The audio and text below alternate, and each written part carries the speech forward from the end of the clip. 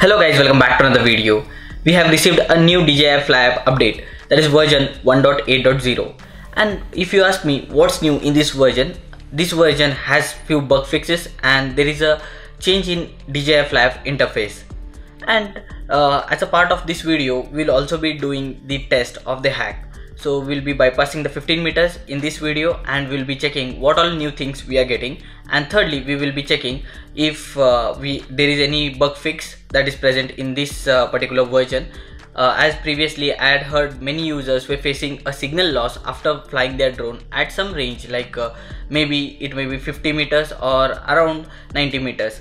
So we will be flying our drone 1 kilometer of distance and we'll be checking the connection as well after this upgrade. So without wasting much of the time, let's quickly get into the video, guys. So guys, here we have the old version of DJI FLY App. This version is 1.75. When you go to the about section, this is how we can see the app version, aircraft firmware or fly safe database. And in the safety settings, when you go to the advanced safety settings, everything is same in so far. And when we go to the controls, especially in the gimbal settings, here you can see that cine mode, sports mode, normal mode, everything has a pitch speed and pitch smoothness. Everything is merged in one slide where it gets confused to change between the settings of this gimbal settings. And the main disadvantage over here is whenever we change any setting in the normal mode or cine mode and when we hit on the reset, everything gets resetted. Nothing like only cine mode will be reset or only normal mode. It's not like that. This is the drawback of the old version. Now let's upgrade our DJI FLY App to the latest version, that is version 1.8.0. As I did not get the update on the DJI FLY App, I went to the official website and downloaded the DJI FLY App externally. If you guys too did not get the notification of the new update, you can visit the official website and download the new version of DJI FLY App. So now we have installed our new version of DJI FLY App. I'll show you. When we go to the about section, here you can see that the interface is little bit changed when compared to the old version. Here you can see that our app version is mentioned at the top and like aircraft firmware is also mentioned bottom. And fly safe database also has the drop down where you can see the app static safety data and aircraft safety data. This is the one difference that we can see in the about section of the app interface.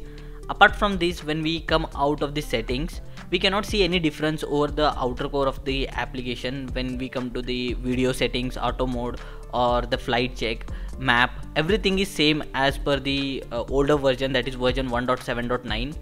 And the other thing is when we come to the safety settings, that is also same. And the main thing is when we come to the controls, here we will see that gain and expose setting. Here we have the three different sections for cine, normal and sports. Here we can change the max angular velocity, yaw softness, everything we can change for based on the cine mode or normal mode or sports mode. Everything is not messed up in one slide. This is the one major interface change that we can see in the new version of DJI FLY App. As I said earlier, in the previous version we were not able to reset one particular section like cine mode, normal mode or sports mode, but in this new version we will be able to do that. Let me show you the demo. In the cine mode, as you can see on the screen, yaw smoothness was set to 8 and I have slided it to 27, and in the normal mode yaw smoothness was set to 4 and I have slided it to 18. And I will switch back to cine and scroll the page down. I will hit on reset.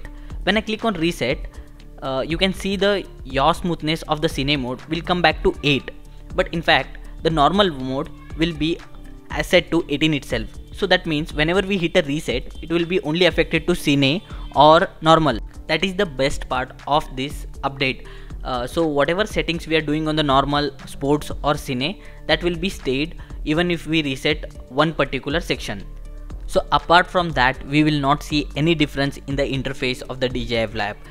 Like camera, transmission, everything will be same as the older version. So we have one additional feature in this application. That one we will check it in the later part of the video.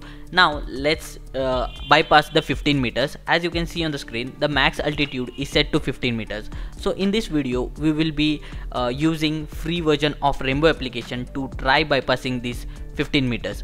So guys, now I have switched my DJI FLY app to Rainbow application. We have to keep our DJI FLY app running in the background. As you can see on the screen, whenever you open the Rainbow application, you need to unplug and plug your cable of your phone, as you can see on the screen. Then after that, once your phone is connected to your RC and Rainbow app starts fetching up the data, you need to go to the settings. You need to open the aircraft settings. Here in the max altitude, you have to type 500 and hit it on OK. Once you see the successful message, you have to switch back to the DJI FLY app and just unplug and plug your cable, as you can see on the screen now. So this method is free of cost and you can use the free Rainbow application to bypass your 15 meters. The application does not need any internet connection. That is the advantageous part of this method. I'll be adding the link in the I button as well as the description. You can check out about the detailed video about this hack process. As you can see on the screen now, the max altitude has been changed from 15 to 500 meters. That means hack has been applied perfectly. As you can see on the screen guys, our height has been exceeding 15 meters without any error message or any warning popping up. So we will be able to fly our drone more than 15 meters even with the latest version of application. So the other improvement that we can see with this latest version of DJI FLY app is auto adjustment of the exposure. Whenever we hit on any area of the video on the screen, as you can see on the screen now, the exposure is getting auto corrected immediately. So this immediate response was not present with the older version of DJI FLY app. So you can utilize this feature only if your exposure or shutter speed is in auto mode. If you are shooting the video or photo in the auto mode, then only you can utilize this feature. Apart from this, many people were complaining about the connection. Whenever they were flying their drone more than 50 meters or 100 meters, they were observing the disconnection from the RC to the drone.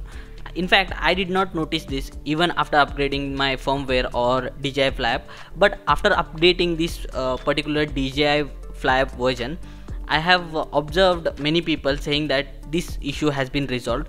So I tried flying my drone at around 800 meters of distance, and even though I did not observe any signal loss, so you guys try flying your drone more than 100 meters or 200 meters and let me know in the comment section whether you guys are still facing the signal loss even after upgrading to the latest version of DJI FLY app.